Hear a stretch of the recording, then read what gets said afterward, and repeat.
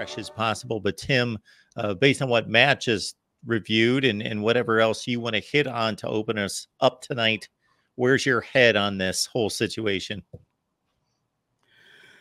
Well, I've been wanting this defense to come together, just direly wants to happen, because this season wasn't going to happen. We're going to watch arguably our greatest quarterback ever in the history of the Trojans kind of waste a year. And a guy with Bear Alexander. Matt, you're just talking about the fact it was one play. Well, actually, earlier we had a chance to get them to a 4th and 4, and it was an effort play. And Bear Alexander had that.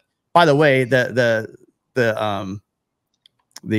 targeting call that he got called for. I mean, I'd love to talk about that one at some point, but just unfortunate. You know, he's a hold up that would have set up 4th and 4 on their side of the ball. Instead, they get a 15-yard penalty, new set of downs, and they kept marching. Yeah, Bryson Barnes played out of his mind. You know, this guy is a gutsy performance, but this is not a team that should be putting almost up 500 yards total. It wasn't just the last drive; they put up 500 yards of offense. And they are one of the worst offensive teams in all of college football. They're in the hundreds as far as total offense is concerned, yards per play, etc.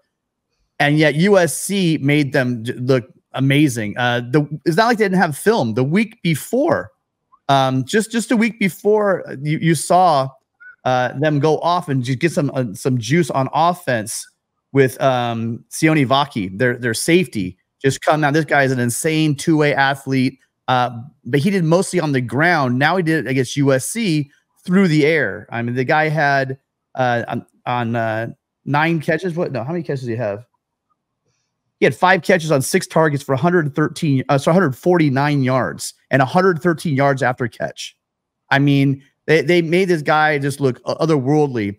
And as Michael Castillo has been said on his show, his post-game show, the problem with this defense is they're making these guys who are not All-Americans look like All-Americans.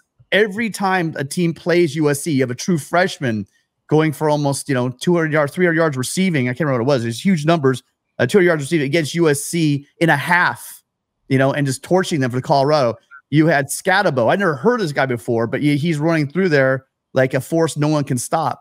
There's always a player that just USC can't stop. And it's not like, again, it wasn't like there was film. They didn't know this guy was coming. And it just seemed like they couldn't stop him. We were getting out-schemed. He was on linebackers and rush ends all day, and he was just torching them. And so something has to change. I wanted it not to be this year. I don't think it's going to be in. And people talk about getting fired mid-season. None of that's going to happen. But it clearly is. There's something broken. And as a couple people have been saying in the media, it just looks like behind the scenes, some things don't sound right. Matt just came out that comment that Sean knew. I just knew to me, Matt, that there's a lot of things going on. I've heard some rumblings of people saying there is stuff going on behind the locker room. I don't know any of this stuff. I am saying though, I think that Lincoln Riley is just sick. By the way, Matt, let's not let the Oklahoma people get us all, starting to read the tea leaves and stuff that he's leaving to the NFL and all this other stuff I've been hearing. I do think I am concerned though, with just the way this team has not been progressing. That it's like the defense looked like they gave us some signs, and then they've just kind of regressed. And at this point, this far into the season, there's no excuses for these losses.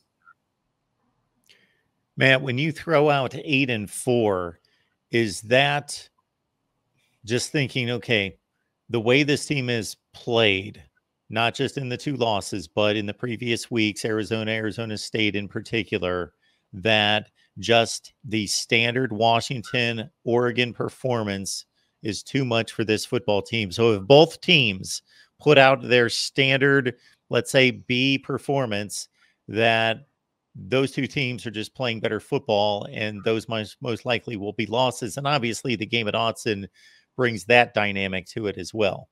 Have we been watching Washington? Because they struggled against Arizona and Arizona State. So let's not just hand that one over. That one is at the Coliseum. We did lose this game at home. But I'm not just going to hand that game to Washington. No. The Autzen, that's a different story. I picked USC to lose a game this year, unfortunately, for my prediction record. But so yeah. I haven't given up on them. I'm not sure about that one, but we'll see. Well, you're not sure about Washington, what? Oh, the Washington game. Sure. Yeah. If Washington in the Coliseum, if Washington plays the way it did against Arizona State, of course it's going to lose. But if we see what, a generally, a normal, quote unquote, normal performance, yeah, from Washington and Oregon, they will beat USC unless, Caleb Williams somehow goes into God mode. But we really haven't seen that much since the early part of the season against, tomato can level opponents. So it's certainly looking like 8-4. And, UCLA is not going to be a picnic, but I think Caleb Williams is not going to lose that game at home. And I don't think Dante Moore is going to be ready to win that game. And I think USC, will muster up whatever, passion it has left, to beat the Bruins. But yeah, the Washington, Oregon, like we all saw that Washington, Oregon game on October 14th. That was a big boy football game. I mean, Mark, you're a college football historian. You've studied this sport closely. Like, I mean, as a kid, like growing up in the 80s, watching a Nebraska-Oklahoma game or watching a Miami-Florida State game, those sprawling 4-hour games with all the athleticism, the hitting, the plot twists, those games that just, they feel like two games, but it's just one. Like Oregon, Washington fit into that kind of college football game. And so when Oregon and Washington are playing generally at, the level they expect, like they are setting the bar several notches above anything USC has attained this season. And so, like, I give USC extremely low odds of being able to beat Washington or Oregon, barring an Arizona State style clunker from the Huskies on November 4th. I saw 3 to 4 college football games this year that would rival that game, not from a game standpoint, but having as much or more talent on the field, headlined by Ohio State and Penn State, LSU, Florida State, Texas, Alabama comes to mind. But those games, none of them were as well played as that game. I would rank some of those matchups to be better talent on the field, but they didn't come together and play great games on both sides of that stadium at the same time as those two teams did on that day. That was a scintillating game, probably the best college football game of the year thus far in terms of high level play by both sides. Two very talented teams, high leverage game. Absolutely.